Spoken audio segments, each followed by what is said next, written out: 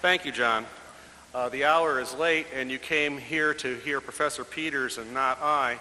I will give him a somewhat shorter introduction than I'd originally planned. I won't be able to do justice to him, but certainly some things need to be said. Among the scholars working carefully on the interface between theology and science, Professor Ted Peters is unquestionably in the forefront of this line of research. Holding a PhD from the University of Chicago, he's professor of systematic theology at Pacific Lutheran Theological Seminary and the Graduate Theological Union in Berkeley, California, and also research professor at the Center for Theology and Natural Sciences, also in Berkeley. He is a prolific author with 9 books to his credit, 2 more in process, and well over 100 published articles. He has made major contributions in eschatology, Trinitarian theology, and ethics, as well as in the field of science and theology. In the field of science and theology, Ted has made major contributions in bioethics, particularly genetics. His recent book, For the Love of Children, Genetic Technology and the Future of the Family, arises from his participation in the important University of Chicago project on religion, culture, and family. He served as principal investigator for the NIH research project on theological and ethical questions raised by the Human Genome Project, which is the subject of next year's Nobel Conference. He is also conversant in issues of cosmology, physics, and theology, the subject of last year's Nobel Conference, and is currently editing a book entitled Science and Theology, The New Consonants. And in an era in which many pastors and church leaders are ignorant of science or apathetic about science, he shares these insights with future pastors in a seminary setting. I wish we had more like him. There is much more that can and should be said about Ted Peters, but the most recent is the most exciting. His book, Playing God, Genetic Determinism and Human Freedom, has just won the highly prestigious Templeton Foundation Award as one of the 2 best books in science and religion for 1997. We are very fortunate to have him with us here today. He will address us on coevolution, pain, or promise. Please join me in welcoming Professor Ted Peters.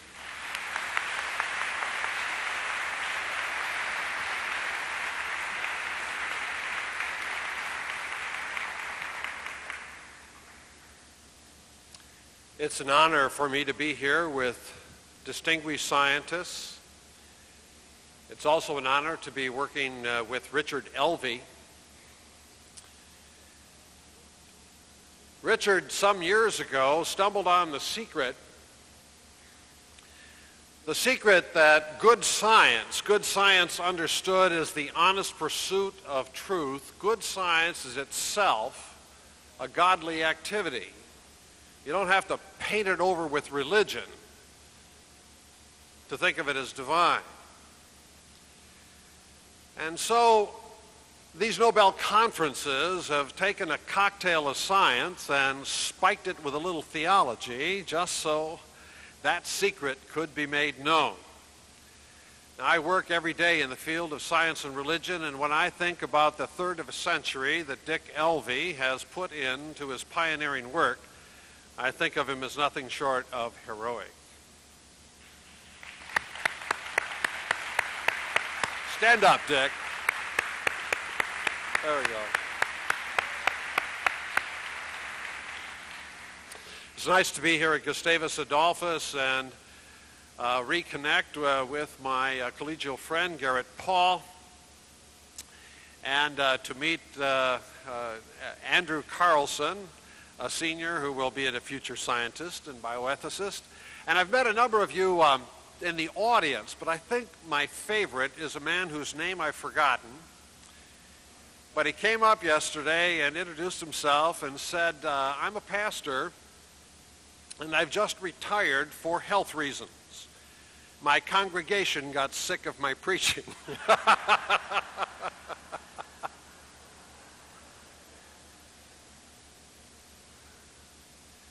My topic is on coevolution, and I want to ask some questions, and I'm not absolutely confident that I have the right answers. But the basic question is this: how is it that we in the human race can live at peace in a world where we're threatened with infection by viruses. Or maybe to frame it in a slightly different way, could the concept of evolution or coevolution itself provide us with some comfort in the face of suffering, the suffering that is caused by the invasion of a virus? Yesterday, John Holland said that evolution is a fact, not a theory, and he finds nature, understood in Darwinian terms, to be beautiful. And there's no doubt that the theory of evolution provides a rich and fruitful research program for science. But let me just go one step further and ask, is there enough there to found a spirituality? Is there enough there to deal with the deep human questions that arise in the face of a world of virus? Now, as you know, some people think of evolution as a fishy topic. And in Berkeley, where I come from, when we have ideological wars, they are fought on the backs of cars with bumper stickers and symbols on trunks. And as you're probably aware, the fish is a symbol for Jesus Christ. It comes from the ancient Greek acronym ichthus, which is the word for fish. And the iota is for Jesus, the chi for Christ, the theta for God, the upsilon for the Son, and the sigma for soter. Now, there are in my part of the country, and there's at least one person here in St. Peter that don't exactly like this. And so we end up with another fish, a Darwin fish, and you'll see those little legs there as it comes out of the sea and climbs up onto the evolutionary ladder. Well, one would expect retaliation, and there is. And so here we have a Jesus fish. Now, this is the chapter of the story where we currently find it. I wonder what will happen next month. This is the UFO version of the evolutionary ladder. We all want to be on the top of the chain. But what I want to get at is the question raised by the relationship between death and life. And I took this picture on one of my Sierra Mountain backpacks. It's a dead and rotting sequoia, but as you can see right in the middle, it is providing in its death nourishment for the life, the new life of another sequoia tree. Theologians have to ask that question. What's the meaning of death, especially when it appears to be a cost for someone else's life? Well, let's take a brief look at gene-gene coevolution. I certainly cannot add anything of substance scientifically to what has already been said in the last couple of days. Here's the influenza virus. And those of you with really sharp eyes have probably noticed how Axel Steuer has his trained squadron of flies that come and have been hovering around those of us who are speaking. And I think that the purpose of the flies is to illustrate the viral swarm. But it all reminds me of a little poem my father had when I was growing up. He says, "There once was a little fly named Enza. I opened the screen door and influenza."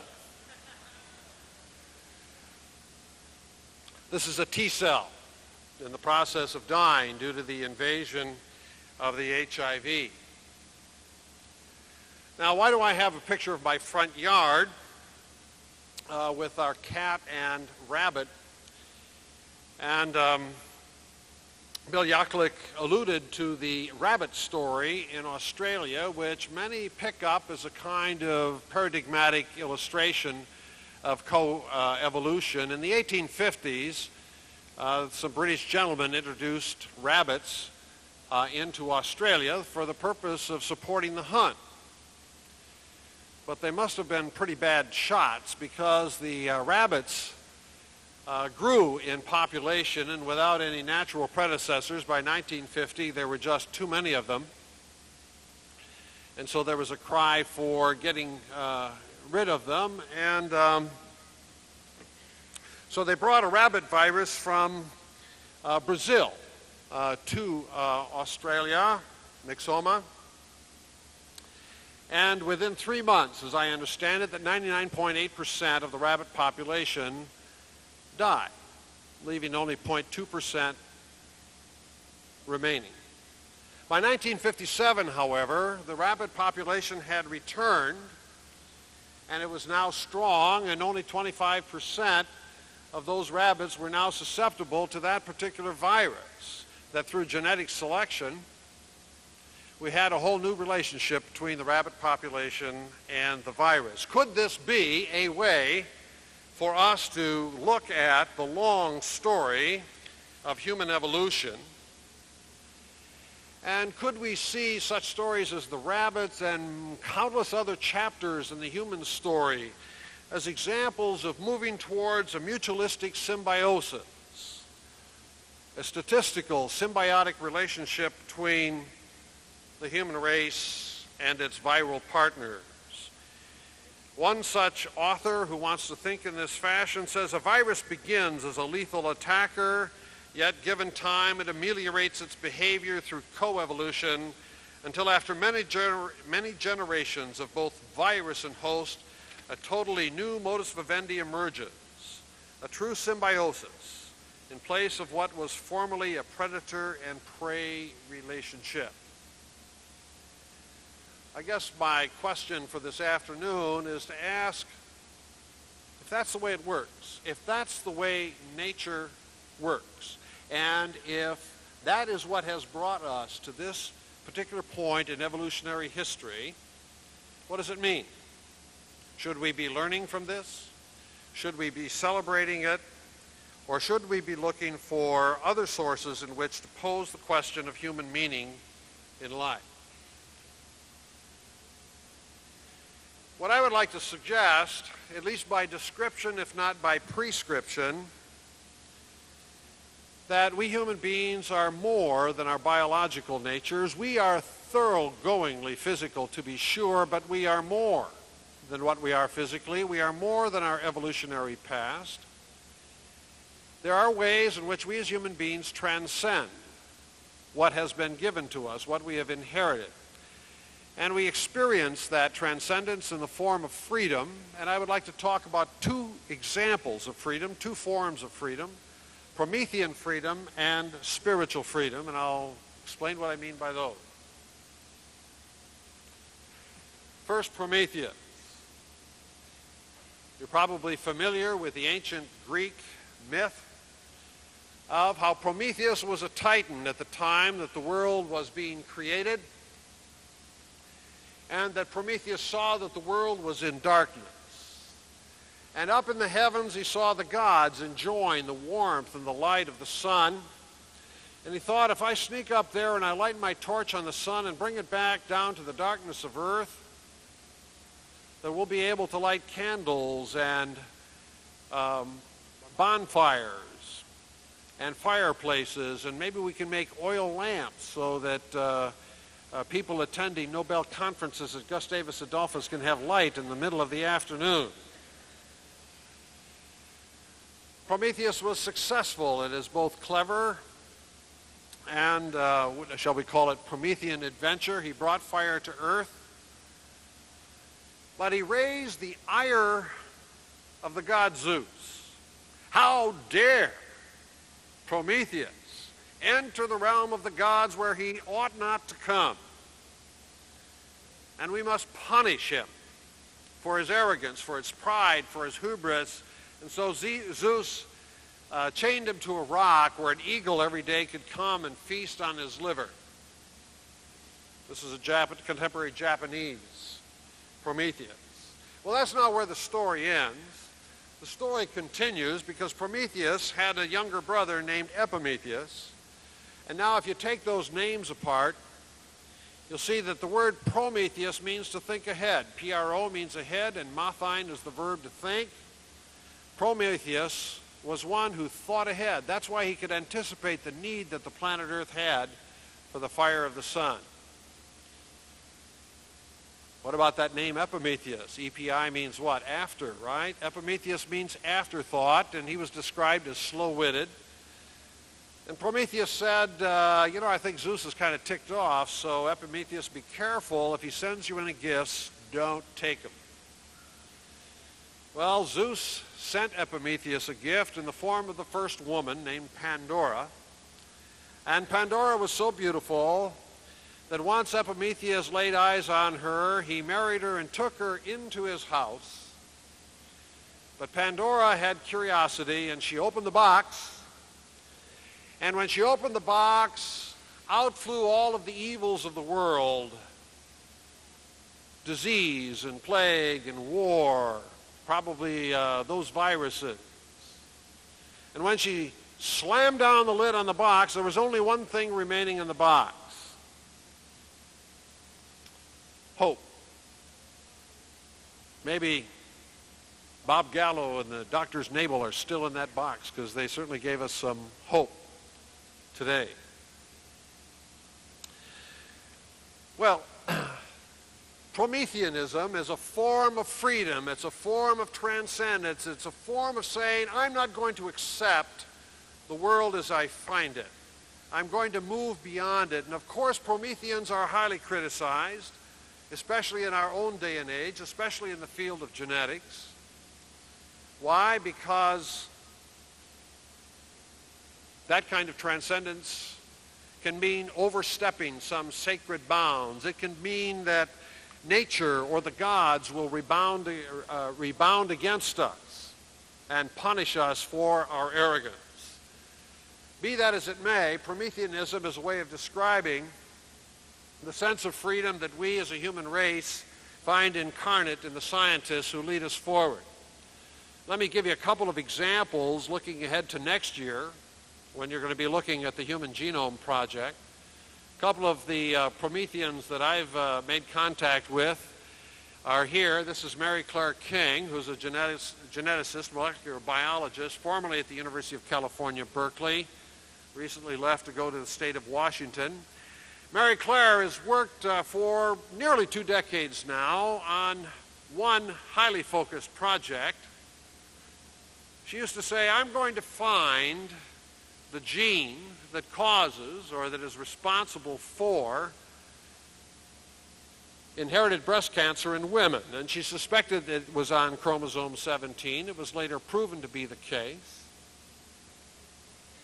And she used to say, if I can find the gene for inherited breast cancer, and if I can find the switch that turns it on and off, and if I can come up with a pharmaceutical that will keep that gene turned off, no woman in this country will ever have to suffer from inherited breast cancer again. Now that's Promethean transcendence. It's a way of saying we have inherited something from our evolutionary history, but our future is going to be different. Well, she wasn't the actual first person to find the gene. Somebody else did, but because the other scientists were relying upon her research, they let her name it. It's now known as BRCA, BRCA1, and you'll say BR, breast, CA, cancer, of course. But if you'll take a look at her chart there, chromosome 17, you'll see that it's also Berkeley, California. No coincidence. I'd like to show just 2 minutes of a film clip, and this will be of Francis Collins, who heads the National Center for Human Genome Research at the National Institutes of Health in Washington. And it comes out of a PBS special called Faith and Reason, which just aired a couple of weeks ago in the month of September. And in this clip, you'll see Francis Collins, who will give a testimony to his own faith in God, but at the same time say that faith mandates a responsibility that we as human beings have for human health and improving human welfare. The narrator's voice is that of Margaret Wertheim, who's the one who made the documentary. Could we have this tape, please?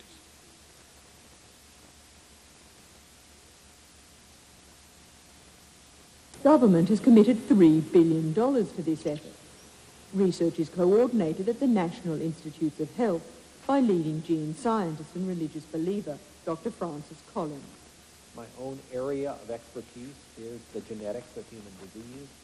I was fortunate to be part of a team that found the genes for cystic fibrosis and Huntington's disease and neurofibromatosis. So I come at this from the point of view of somebody who would like to see the long list of human genetic diseases that afflict far too many people understood better, treated, and eventually cured. As a boy, Dr. Collins attended an Episcopalian church, but in college he became an atheist. At the age of 27, however, after reading the works of the English Christian writer C.S. Lewis, he was converted. I became convinced that this was a decision I wanted to make, and I became, by choice, a Christian, a serious Christian, who believes that. Well, I think you can imagine what I described, right? Now, ordinarily, one does not put the Greek titan Prometheus together with Christian motivations for pursuing things. But I think that what we see here, both in Prometheus and in Francis Collins and in people of goodwill in general, and certainly the dedicated researchers in the sciences, is on the one hand a great love and respect for the natural world of which we are totally immersed and a part, and also the sense of transcendence, that we have an obligation to use our science in order to make human life better, in order to relieve human suffering. And the laboratory science and medical research and the doctor's care all belong together. It's a form of freedom.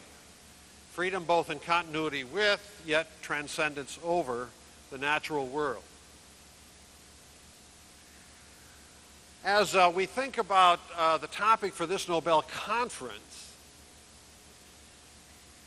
I noticed that there are a couple of different sort of language games at work. One is coevolution, and as I've suggested, many people who like to think in terms of coevolution use language such as what? Mutual symbiosis, a kind of new harmonious relationship to be understood between the human and the non-human. And we also get what? Dedicated Promethean language that borders on the apocalyptic, as we worry or get ourselves concerned about emerging viruses and the threat that maybe a pandemic like that of the 1918 influenza virus might engulf the world one more time, and shouldn't we get ready? Just reminds me a little bit of the, these are the four horsemen of the apocalypse here from Revelation chapter 6, international war, and civil war, economic depression, and the pale horse, death. And we get the warrior imagery and the fight against AIDS, defeating AIDS. What will it take? The war against the microbes. Oh yes, there's a big distance from the lab bench through the media to how it is in the wider culture that we understand what's going on with natural science. But on the other hand, we've genuinely got this double relationship. On the one hand, we are nature. We have inherited our natural past. Yet at the same time, there is a sense of transcendence, a sense that we, through our scientific research and through better health care, can have some influence on the evolutionary future of our own species. Well, I can't read it because of the angle that I'm up here, but it's the suggestion that some things in science are wrongity wrong. And the version of it that we're getting in our own time is the fear of Prometheanism. And the fear comes in two forms. On the one hand, it's sort of the Sierra Club fear. Look, if we try to transcend nature too much, we will lose the sensitivity of being at one with the natural world. And then the second form in which it comes is the Frankenstein myth in its new versions. Namely, if we try to tinker too much, if we try to meddle too much with the essence of life, like Zeus strapping Prometheus to the rock, nature will fight back. Nature will fight back, and it will come roaring back with great destructive force. So it's the playing God syndrome. Thou shalt not play God is the new commandment. And Jurassic Park becomes the way in which it appears on the movie screen. And so it's not as though science is wrong. It's the question our society is asking, is there a point at which we should put on the brakes? Is there a point at which the relationship between science and society itself ought to have some influence on the direction that science goes? My point here is not to argue for one policy or another. It's to say where we find ourselves as a human race is in a delicate situation of both being children of our evolutionary history and at the same time having a vision of transcendence that will carry us beyond it. That's Promethean freedom. Now let me turn to spiritual freedom. By spiritual freedom here, I'm not suggesting disembodied ghosts that fly around. No, I'm accepting and assuming that we are fully and completely physical beings.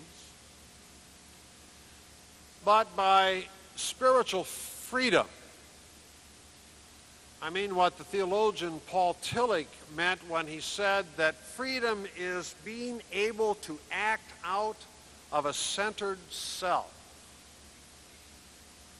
to deliberate, to evaluate, to make judgments, to make decisions and take actions that come out of the centered person. We are more than our genes. We are more than our evolutionary history. We are a whole. As a person, we are a whole greater than the sum of our parts. And let's take a look for a couple of moments at that understanding of freedom as we ask the question about human suffering. Now, while I was working on this paper to come here, the Jehovah's Witnesses knocked at my door. Actually, they rang the bell. And they handed me this, and did I want to buy it for 20 cents? And I said, yes, I've been thinking about this particular issue. And by the way, do you think God really does care for us? Oh, yes, he does, they said. And I said, good, I'll buy it for 20 cents. I think the Jehovah's Witnesses are right. God does care for us, but the kind of a task the systematic theologian sets for himself or herself is to say, now just how does that work? What does that mean? How is it that we know that God cares for us? And the answer is not all that easy. Here we have William Blake's Job. Job in the Old Testament was a person who suffered. Did he suffer from a virus? Well, biblical scholars have looked at that. They think maybe it was a series of ulcers caused by a bacterium. Be that as it may, in addition to physical disease, Job suffered a number of social problems, such as losing all of his money and having his family die. And as Job's problems increased in their severity and in their length, he began to feel alone, and he was in great pain, and he was angry, as all of us would get when we find ourselves alone and in pain and not being able to see any end. And he, like Dick Elvey a few moments ago, shook his fist at heaven. He complained, he says, my flesh is clothed with worms and dirt. My skin hardens and then breaks out again, like a slave who longs for the shadow, and like laborers who look for their wages. So I am allotted months of emptiness, and nights of misery are a portion to me. No matter how bad it got, no matter how much Job suffered, we remember Job because he didn't give up. His wife said, Job, it's so bad you should curse God and die. And Job said, naked I came into this world, and naked I will leave it. Blessed be the name of the Lord. So we can think of Job as one, for whatever reason, had the faith and the courage to maintain his interior strength in the face of horrendous suffering. Well, I think about Job. When I go over to the art exhibit and look at Suko's depictions, as many of you have, of the sufferers from AIDS. Yes, we must look at AIDS scientifically. We must understand how that virus invades and infects. But millions of people individually suffer the effects of that, as they do with Ebola, influenza, and others. And they are left alone, tragically alone, to face their own pain and their own death. What does that mean? Some are stronger, some are weaker. All of us know that with the contingencies of life that any one of us could be in that situation at any time. And at one level, it looks as though a disease such as this will what? Wipe away our freedom as soon as we get the diagnosis. Yet we can observe that there are some people as centered selves who seem to be able to transcend it, take it into themselves, and make a decision, so to speak, to face their own destiny with courage. Karl Rahner, the Roman Catholic theologian, calls this the liberty of the sick. The freedom experienced by a person who confronts death in a self-constituting way. It is best for us to die consciously, says Rahner, if it is possible. More than merely to suffer our death, we should paradoxically suffer it actively as an act of freedom. And because death has a way of stopping time, of making the end of our own finite existence, it functions to define us. Death is the final point at which we in our personal history on earth are finished. It is an achievement of freedom if we in advance consciously take this finality up into ourselves and affirm ourselves ahead of time. This describes the Christian conviction that in death, a person's free history assumes final form. This means that the final judgment of the person takes place. To live is to live freely. None of this is easy. Yet we have to ask the question, where is it that human transcendence takes place? Is the statistical comfort of knowing that my death, or the death of tens of thousands of individual, alone, and suffering victims of HIV, serves a larger purpose of a mutual symbiosis at a future stage of human evolution? Is that enough?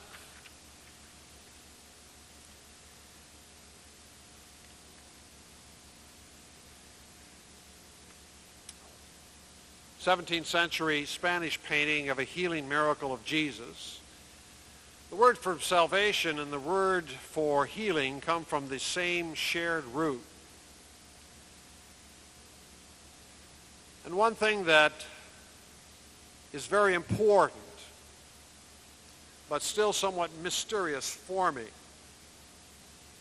is how, on the one hand, the ministry of healing, whether it comes at the hands of our faithful doctors, whether it comes at the hand of God directly, that the ministry of healing is something we feel physically, and we know that's what that is, and we know how wonderful it is to be healed and liberated from a disease. Yet at the same time, our minds make a kind of spiritual jump that says that's not salvation. It's like healing, but salvation is something more than that. Because there are those rare instances, I don't know how rare they are, where a person does not get healed and still feels saved. What is it that makes that move? What is it that gives us that transcendent jump?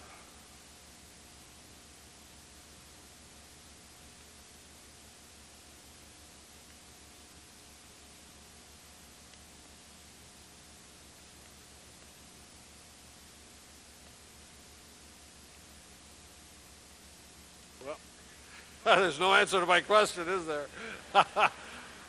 We have a backup. Let's see if we can find Jesus on the cross.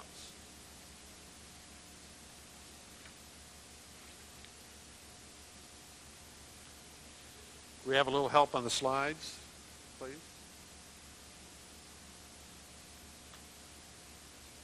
This painting was painted clandestinely in Auschwitz. And those of you who know much about the Auschwitz history can recognize that the loincloth here is the blue and white checkered uniform that inmates in Auschwitz had to wear. The artist died in Auschwitz, and it hangs now in a small town in southern Poland. A speculative question that people in my circle ask is the following. Granted that the debate between the scientific creationists and evolutionary theorists needs to be set aside and marginalized, and accepting what John Holland said, namely, evolution is the way nature works. Could it be said that God uses the evolutionary history of the human race to accomplish divine purposes? Now that kind of a question is just shot through and through with dangers. The first one of which, of course, is that the scientific investigation of evolution presupposes no purpose. There is no purpose. Things are random. Things are unsupervised, the selection process. So you can't use purpose when you're looking into the subject matter. Another, danger lurking in that question is it God's purpose to produce beings or species which are more evolutionary fit than others? And the third danger is one that Charles Darwin himself alerted us to, and almost did us a theological favor by saying that natural selection is without purpose. And please, you theologians, don't try to put purpose in here, because he said, take a look at the massive amount of suffering over the eons of time. That the cost in the suffering of sentient beings and species, entire species that have to die out, is so great that if one wants to argue that God's purposes are being done through evolutionary advance, you'd have to say that either God is a very poor biological engineer or simply so apathetic, so unfeeling about suffering to allow it to occur on such a large scale.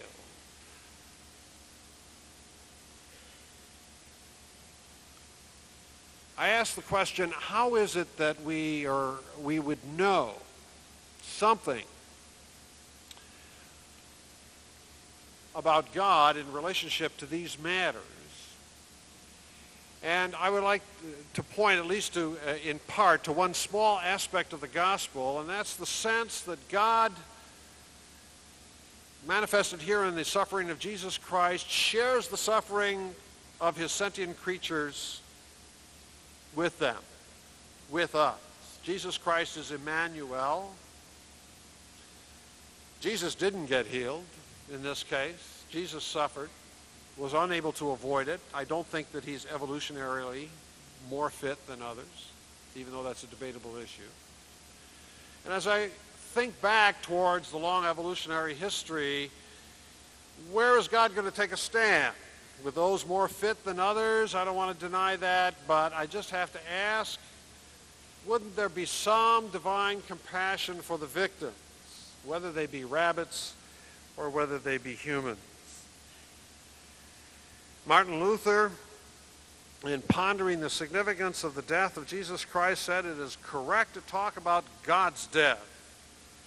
It could be said God dead, God's passion, God's blood, God's death. I guess what I want to do, without being able to answer all the questions, is say, if this be true about God, when we look for the relationship between God and nature, There's going to be something about divine compassion that is going to be on the suffering side of the ledger.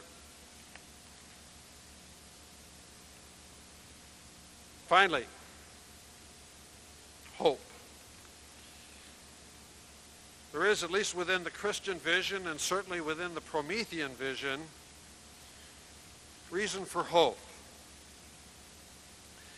If there is a purpose within the long evolutionary history of the past, and if there is going to be a purpose in the evolutionary future of the human race and whatever it is that may transcend us in time, I think that purpose will probably come from the outside and not from the inside, from God's will and from God's future.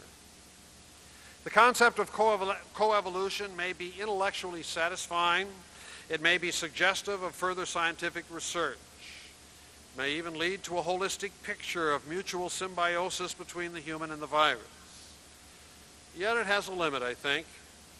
It simply cannot speak adequately to the profound existential need for us as individuals to confront the loneliness and injustice of pain, suffering, and death. Is there a promise of peace somewhere else? Perhaps. Some promise can be found in human freedom. But what kind of freedom? Promethean freedom holds out its own form of promise. For the human race as a collective, our research virologists and medical doctors and healthcare delivery institutions hold out promise that new vaccines and new therapies will save lives. Such past and projected medical achievements represent the triumph of human freedom. They represent transcendence of our natural history, and they represent human co-creative power for influencing our evolutionary future. Yet, as respectable and glorious as Promethean freedom can be, I want to point out a counterbalancing freedom that only individuals can enjoy, and namely spiritual freedom. Spiritual freedom places promise squarely within the pain and draws life from it. The promise within the pain is God and God's self, incarnate in Christ, and spiritually present to us in our courage to affirm our true selves, even in the face of the worst of adversity. Thank you very much.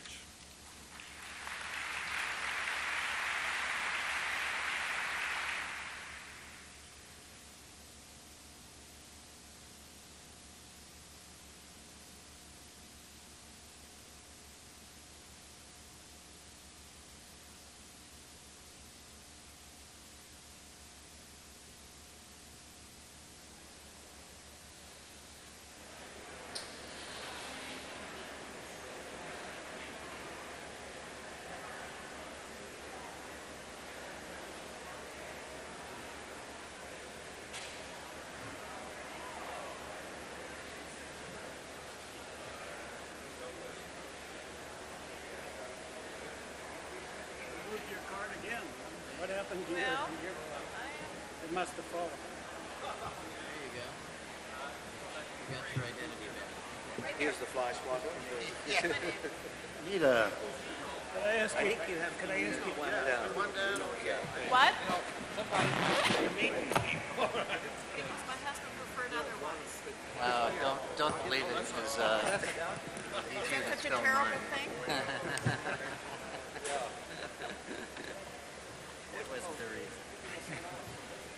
It was easier to spell. I could say something to you. Tonight at the dinner, we have mostly entertainment people who are coming over here to talk. I'd like to have brief. Each of you say, Dr. So-and-so has been here. You would take 2 to 3 minutes, or 2 minutes to tell a story. Say a kind of thank you or whatever is there. That would be kind of very well received. Right? The dinner crowd is only 300. Because of the tornado. Otherwise, it runs around 900. But it help you out. Story. We need a story. We need little ushering. You're rushing the stage. What's that? They're rushing the stage over. Associated with the Okay. We're going to. We're going There may to be. address. I suspect that some We're going to.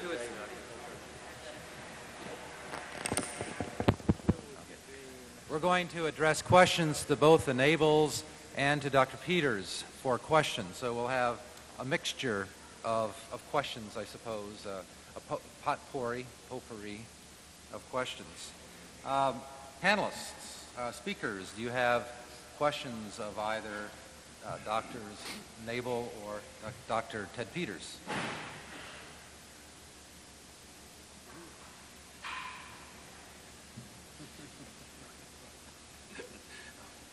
Go ahead, Dr. Holland. I wanted to ask Elizabeth whether when you got regression of some of those nodules, did you see distant regression in uninjected nodules? In one individual we did. There was regression of pulmonary or lung nodules.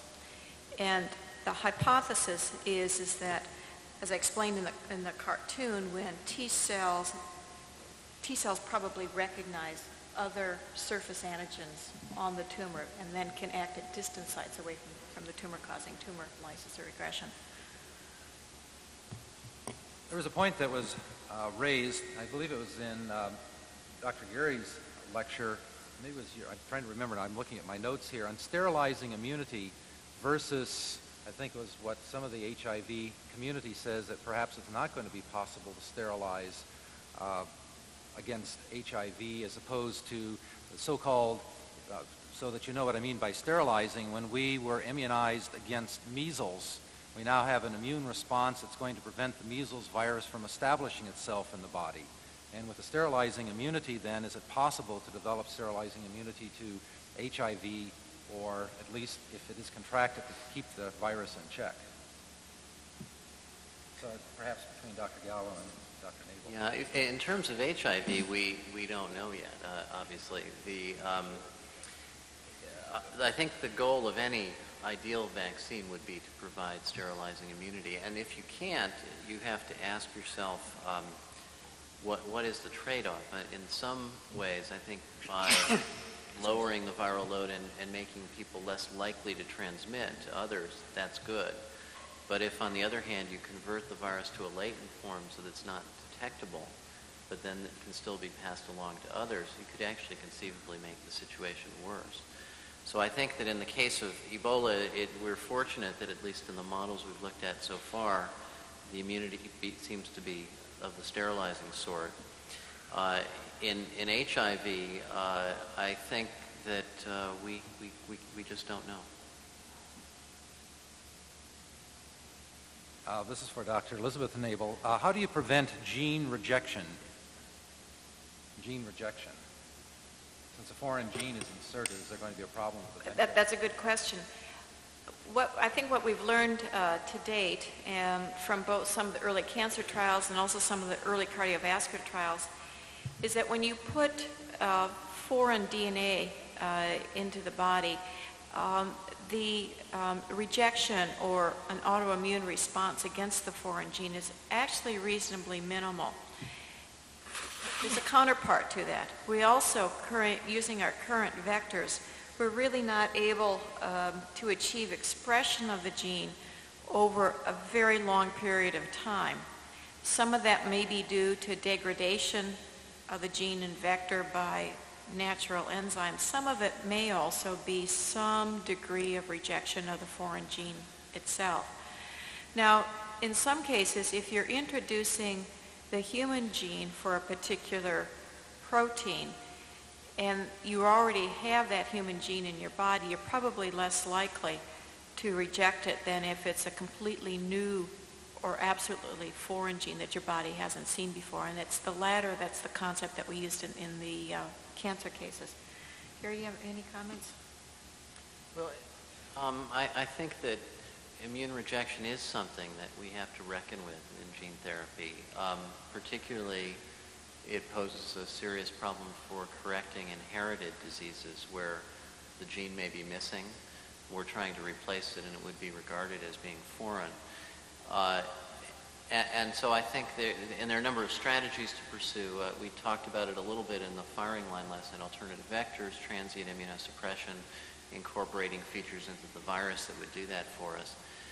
It's important to recognize that in the meantime, there are many applications where we don't have to worry about that. The anti-cancer applications, we want to induce immunity. And in fact, with what Betsy presented on the transfer of foreign MHC, it really is the response we engender that creates the therapy. So the immune system is a double-edged sword, and we need to use it to our advantage when we can, and we will need to get more sophisticated as we go down the road.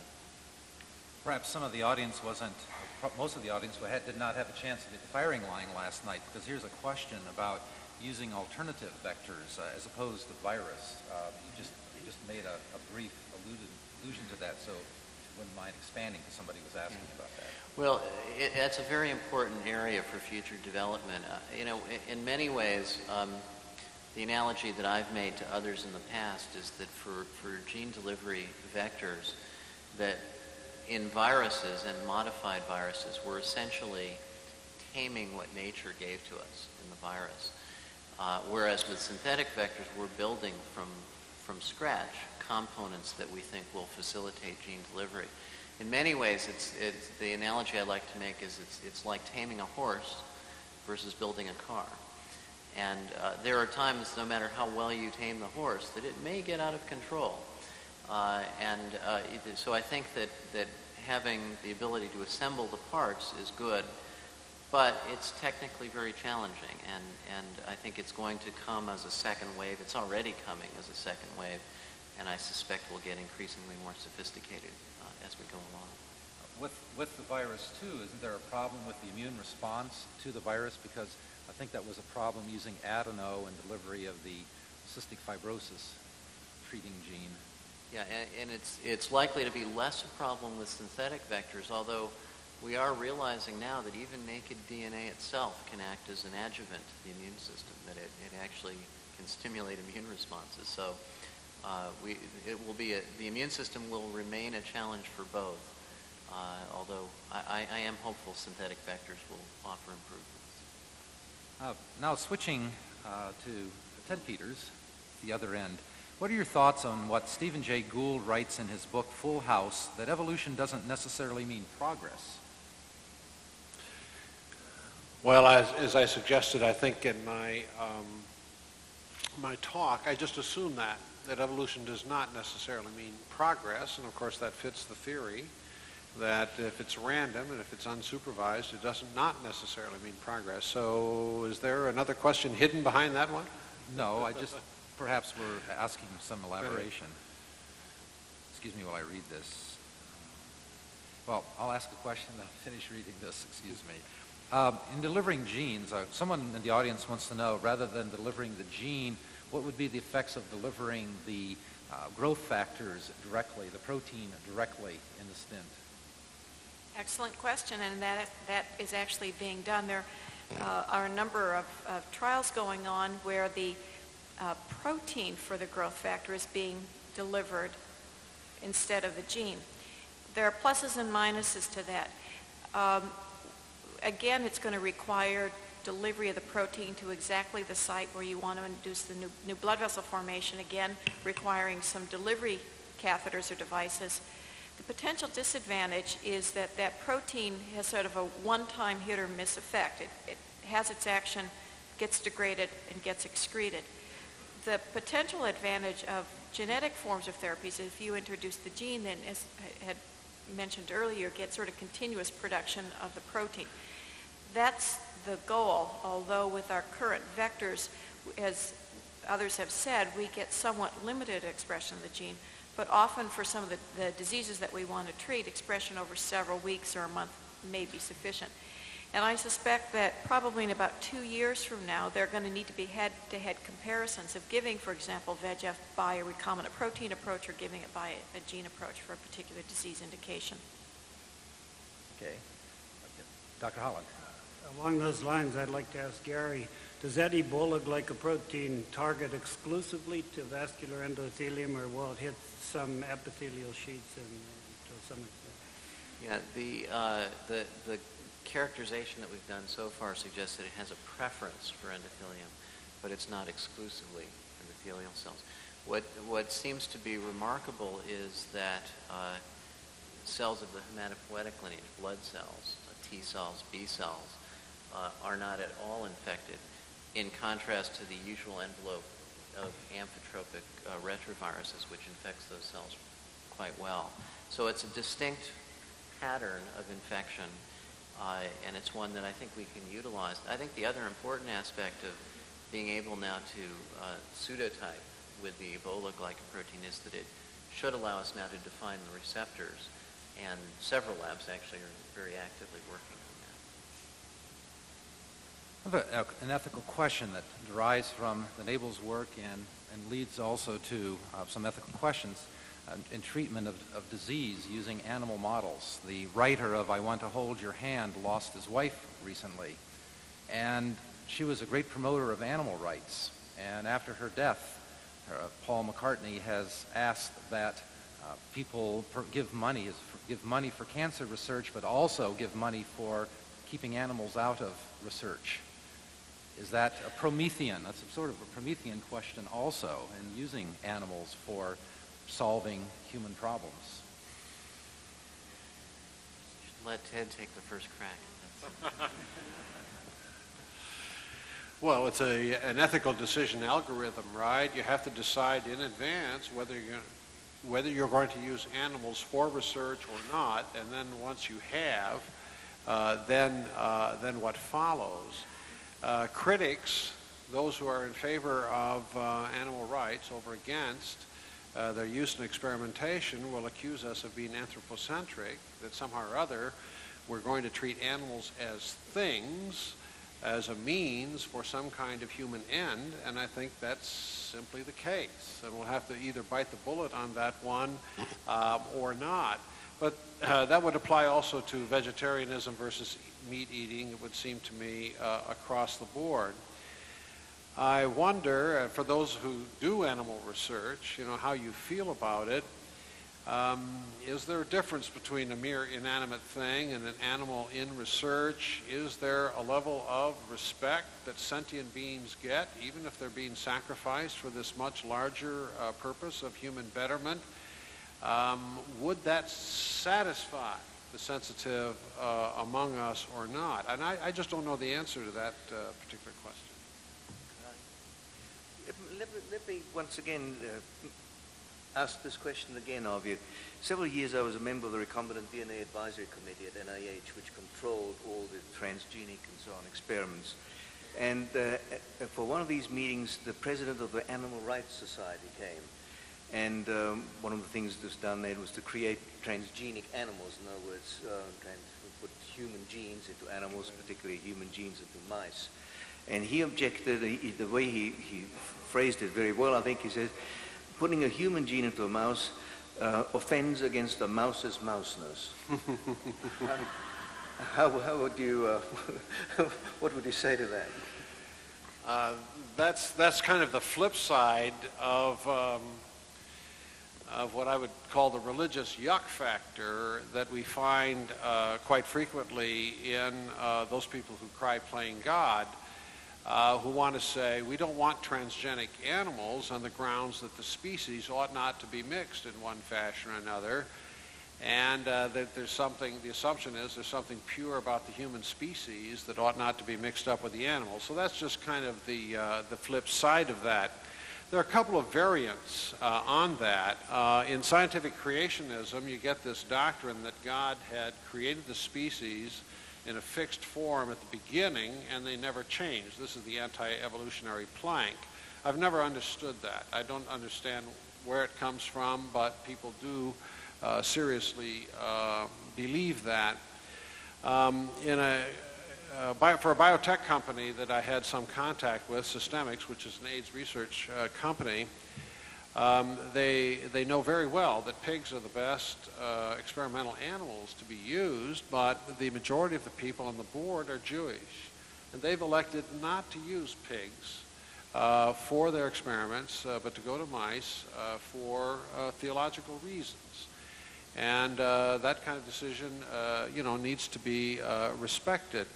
But that's dealing with a very specific animal and not with animals in general. Finally, getting back to the mouseness of the mouse, which sounds so platonic. It's wonderful to see Plato alive and well today. When we just take note that the chemical makeup of DNA is the same for a human being as it is for the mouse and for the rabbit you saw in my picture and for the poor squirrel that got caught in the transformer today. It's all the same DNA. And so sharp lines between what is a human being and what is another sentient being, those sharp lines are just not there when we think genetically. So at any rate, I would just say that I'm not that worried about the mouseness or the humanness of a human when it comes to genetic criteria. Well, in that particular experiment, I mean, mice are somewhat lovable creatures. I'm sure cat owners would object to the use of cats. But what about, say, take it into cockroaches? Could one use cockroaches, for example, for well, we share the DNA with them, don't we? I think the issue that we run into is that when we're trying these highly experimental therapies, and these are being tested in people for the very first time, we need to do some sort of testing that makes sure that these approaches are safe. And I think every scientist, and at least that I know, respects the animals that they work with. They treat them humanely. There certainly are guidelines for the care and use of animals. But I don't see that it would be possible to advance these new treatments were it not for appropriate animal testing. You know, Gary, I think you could go even further. Every lot of polio vaccine, every lot of yellow fever vaccine, every lot of measles vaccine is tested in the highest of the non-human animals that we work with, monkeys. And the only alternative is to test it in children.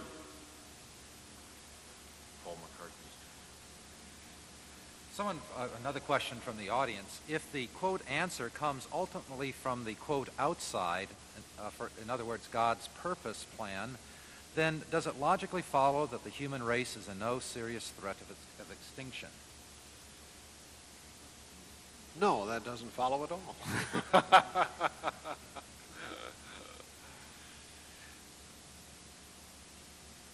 Oh, did you want a longer answer? I'll bet you. Well, okay.